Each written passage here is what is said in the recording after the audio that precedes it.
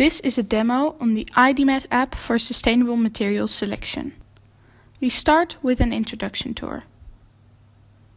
This app contains 480 materials and 220 processes.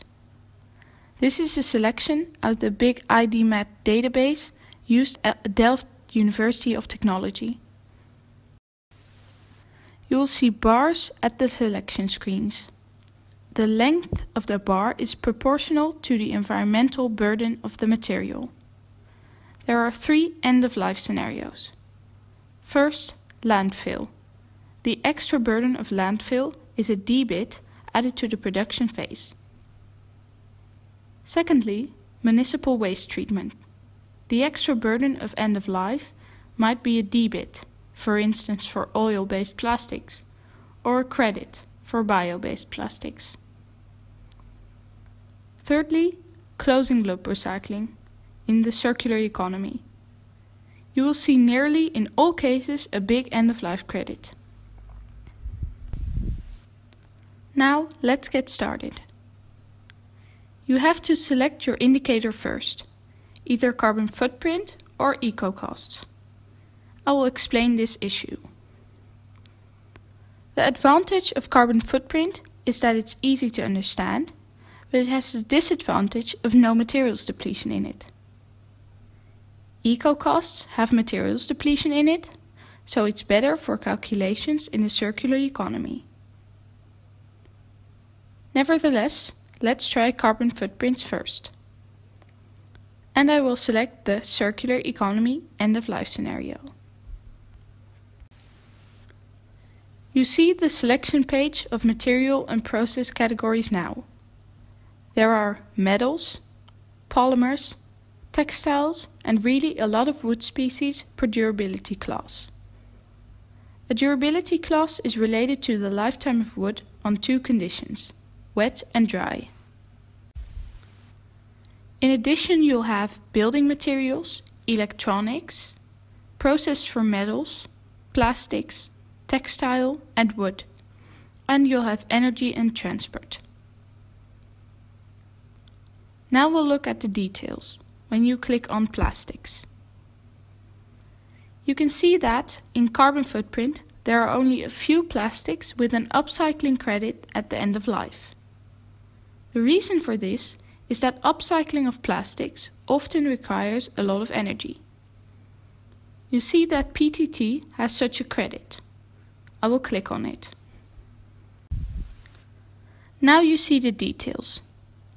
PTT's main application is in textiles, and you can check out the details in eco-costs as well as carbon footprint. First we look at carbon footprint. You see the carbon footprint of production and the debits or credits for the end-of-life scenarios. Then we look at eco-costs.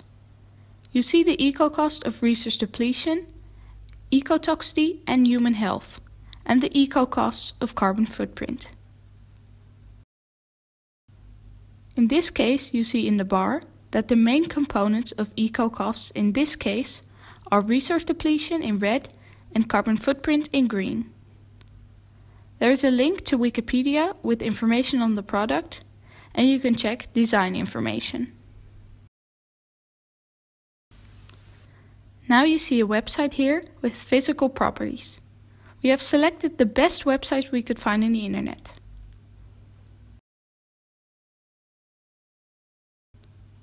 If you like the material, you can store it in My Favorites and go back to the selection bars.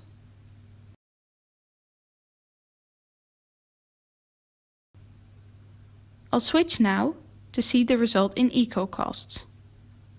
You see that eco-cost differentiates much better for circular economy choices. Now another story. This app is for material selection, not for LCA. If you want to make an LCA, you may use the IdematLightLCA app.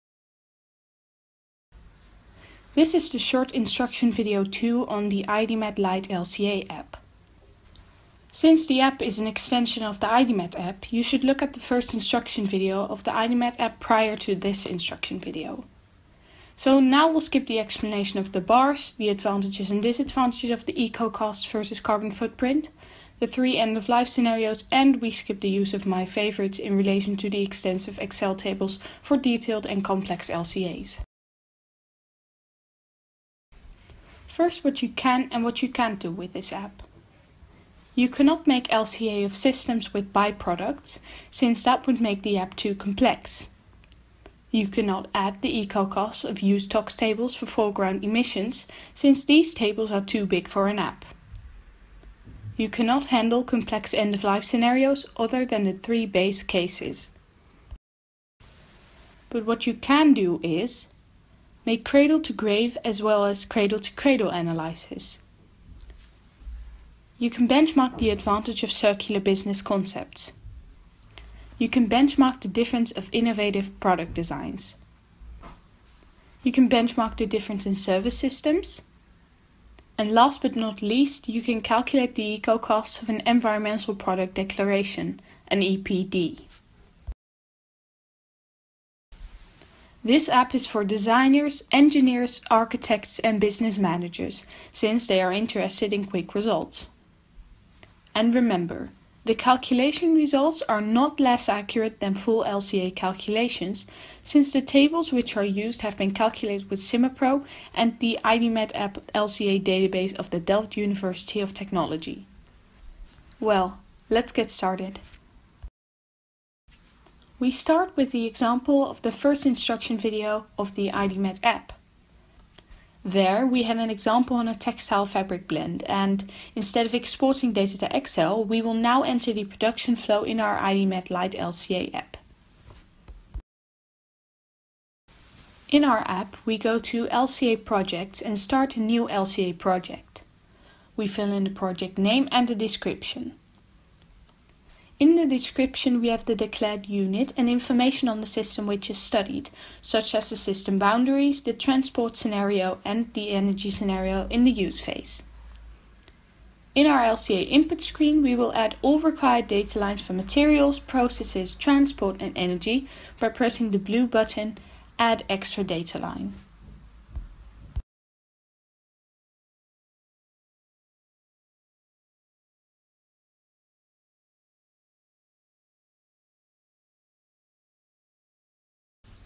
Then we add the quantities. Beware of the units, especially for transport and energy. You can delete data lines which are not needed by pressing the red cross. When we are ready, we press the Calculate LCA or the Save button and see the results in eco-costs in yellow or carbon footprint in the green field.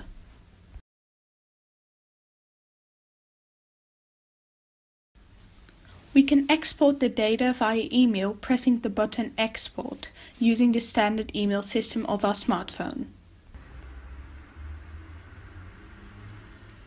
We can duplicate the data for a new LCA. This enables easy benchmarking of alternative products. Don't forget to give the project a new name. So far so good for the standard calculations.